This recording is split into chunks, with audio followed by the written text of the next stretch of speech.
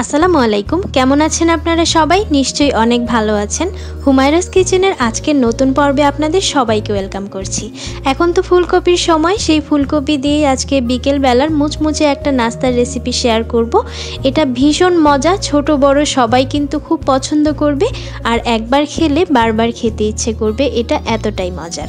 আশা করছি আমার আজকের রেসিপিটিও আপনাদের কাছে ভালো লাগবে। তো চলুন তাহলে দেখে নেই আজকের ভীষণ মজার এই মুচমুচে ফুলকপির নাস্তার রেসিপিটি।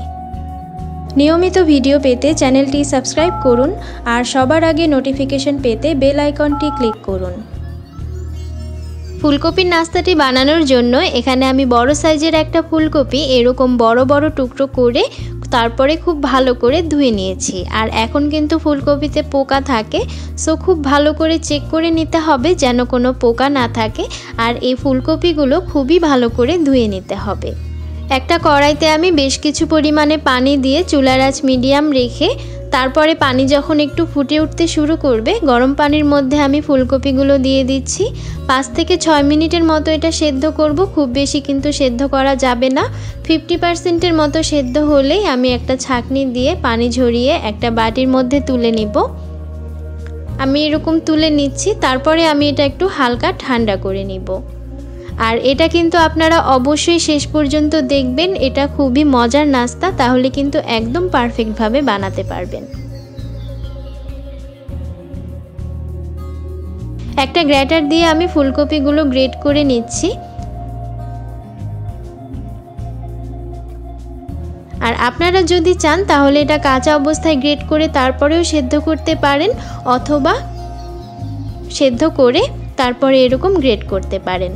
সবগুলো গ্রেট করা হয়ে গেছে, এখন আমি এগুলো একটা বাটির মধ্যে ট্রান্সফার করে নেব।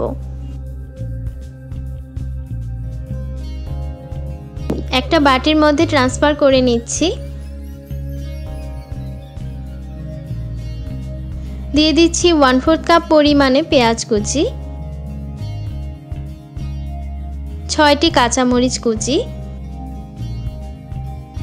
3 টেবিল চামচ পরিমাণে ধনিয়া পাতার কুচি। এই নাস্তায় ধনিয়া পাতার কুচি দিলে কিন্তু খুবই টেস্টি লাগে খেতে। লবণ দিলাম স্বাদ মতো, হলুদ দিয়ে দিলাম পরিমাণ মতো, লাল মরিচের গুঁড়ো 1 চামচ, লবণ আর ঝালটা কিন্তু নিজেদের টেস্ট অনুযায়ী, গরম মশলার গুঁড়ো 1/2 চামচ, চাট মশলা 1/2 চামচ, ধনিয়ার গুঁড়ো 1/2 চামচ, আদা রসুন বাটা 1/2 চামচ পরিমাণে, বেসন দিয়ে দিচ্ছি 1/3 কাপ পরিমাণে। তারপরে আমি এই উপকরণগুলো হাত দিয়ে খুব ভালো করে মিক্স করে নিব। এটা খুবই ভালো করে মিক্স করতে হবে যেন মশলাগুলো ফুলকপি আর বেসনের সাথে খুব ভালো করে মিক্স হয়ে যায়। তারপরে একটা ডিম দিয়ে দিচ্ছি। ডিমটা এখানে বাইন্ডিংয়ের কাজ করবে, আবার এটার স্বাদ অনেক গুণে বাড়িয়ে দিবে। ডিমের সাথে খুব ভালো করে মিক্স হয়ে গেছে। এরপরে দিয়ে দিচ্ছি কর্নফ্লাওয়ার। কর্নফ্লাওয়ার প্রথমেই বেশি করে দিব না, আমি এখানে 1/3 কাপ পরিমাণে দিয়েছি। আর আপনারা চাইলে এখানে চালের গুঁড়ো অথবা ময়দাও দিতে পারেন। দেখেন ব্যাটারের কনসিস্টেন্সিটা কিন্তু এমন হবে। চুলায় আমি পর্যাপ্ত পরিমাণে তেল দিয়েছি, এটা কিন্তু ডুবো তেলে ভাজতে হবে। চুলার আঁচটা মিডিয়াম লো রেখে তেলটা ভালো করে গরম করতে হবে। তারপরে এইরকম বলের মতো শেপ দিয়ে তারপরে দিয়ে দিতে হবে। আর এটা একটু বড় সাইজের দিয়েছি, দেখেন এটা কিন্তু খুব ছোট করে দিলে খেতে অতটা ভালো লাগবে না, যেহেতু এখানে ফুলকপিগুলো গ্রেট করা। সো আপনারা চেষ্টা করবেন এইরকম একটু মাঝারি সাইজের একটা বলের মতো শেপ দিতে। এভাবে শেপ দিলে কিন্তু খেতে খুবই ভালো লাগে।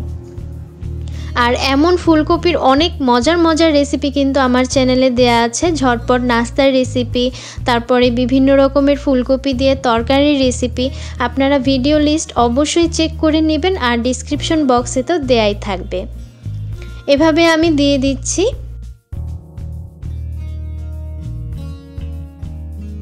আর এখানে কিন্তু চুলার আঁচটা একেবারেই বেশি রাখা যাবে না, মিডিয়াম লো আছে, এটা একটু সময় নিয়ে ভাজতে হবে। আমার এখানে পরিমাণ মতো দেয়া হয়ে গেছে। এক পাশ যখন হয়ে যাবে তারপরে আমি উল্টে দিব। 3 থেকে 4 মিনিট লাগবে এক পাশ হতে। তারপরে আমি এটা উল্টে দিচ্ছি। আর প্রথমেই দিয়ে কিন্তু নেড়ে দেওয়া যাবে না, তাহলে ভেঙে যেতে পারে। আর আমি এখানে যেই উপকরণগুলো দিয়েছি সেগুলো দিলে কিন্তু এটা খেতে খুবই ভালো লাগে।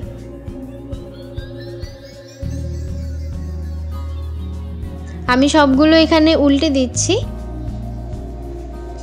আর এখন যেহেতু ফুলকপির সময়, ফুলকপি আমাদের কম বেশি সবারই কিন্তু অনেক পছন্দের একটা সবজি। আমার তো এটা খুবই ভালো লাগে। আর আমি এরকম ভেজে নিয়েছি, দেখেন কত সুন্দর একটা কালার এসেছে। আর দেখতেও কিন্তু এটা অনেক সুন্দর লাগছে।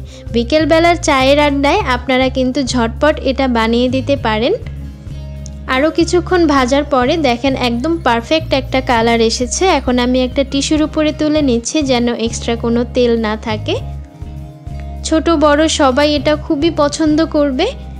আর আপনারা কিন্তু অবশ্যই এটা বানাবেন। আর খেয়ে কেমন লাগলো তা আমাকে কমেন্ট করে জানাতে কিন্তু একদম ভুলবেন না। সবগুলো তুলে নিলাম। দেখেন দেখতে কতটা সুন্দর লাগছে। আপনারা টমেটো কেচাপের সাথে পরিবেশন করতে পারেন অথবা সালাদের সাথেও পরিবেশন করতে পারেন, খুবই ভালো লাগে। আমার আজকের এই রেসিপিটি ভালো লাগলে অবশ্যই একটা লাইক দিবেন, কমেন্ট করে আপনার মতামত জানাবেন আর শেয়ার করবেন আপনার প্রিয়জনদের সাথে। এমন আরও মজার মজার রেসিপি পেতে প্লিজ আমার চ্যানেলটি সাবস্ক্রাইব করে রাখুন। Thank you so much for watching. আল্লাহ হাফেজ।